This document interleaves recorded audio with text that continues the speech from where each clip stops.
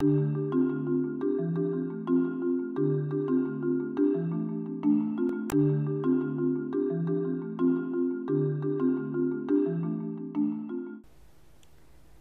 think our symposium or our program here is on public health and obesity. So I think that models can be used in this sense to curb the obesity epidemic, improve markers of health, identify people who are at risk for developing obesity, help women manage their weight during pregnancy.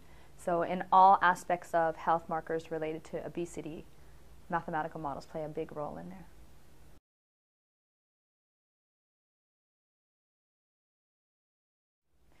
Well, this is a perfect example. So the National Institutes of Health calls this translational research, research that starts at the bench and ends at the patient's bedside.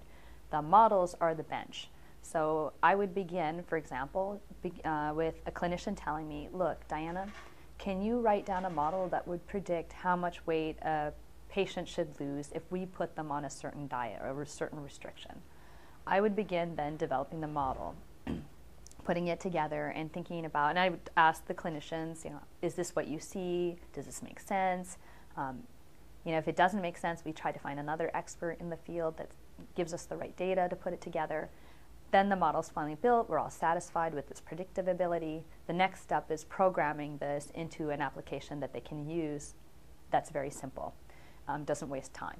So then we have a professional programmer. We're very lucky that he's a mathematician by training, a logician. And he eventually became a computer programmer. And he sits down and programs, he knows the math, he talks to the clinicians, sees what they need, programs the whole thing into the specs that they demand. And then we use it to counsel patients.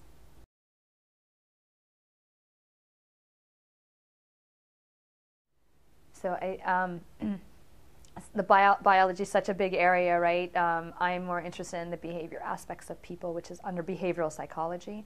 But it also can tell you, models can tell you what's expected, what's predicted, and when people deviate from that, there has to be a biological reason why they deviate. Whether it's behavioral or there's some physiological mechanism in their body that made them deviate.